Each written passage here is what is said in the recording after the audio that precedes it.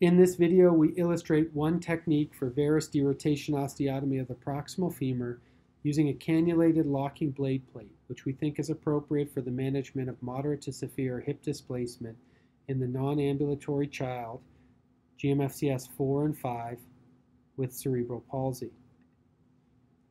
Following a standard lateral approach to the proximal femur, a guide wire is inserted from the lateral cortex of the proximal femur to reach the central position of the proximal femoral metaphysis just shy of the physis.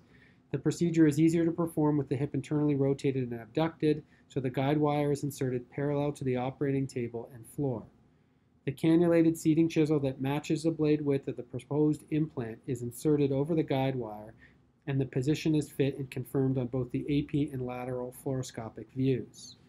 Using the appropriate osteotomy cutting guide, the first cut on the lateral femoral metaphysis is made, parallel to the guide wire and seating chisel, taking care not to converge inadvertently on the femoral neck. Following the first osteotomy, the proximal fragment is abducted and maintained in a position of neutral rotation, and a second osteotomy is made 90 degrees to the distal femoral shaft, and a piece of bone is removed which is irregular in size, including the proximal femoral metaphysis and lesser trochanter.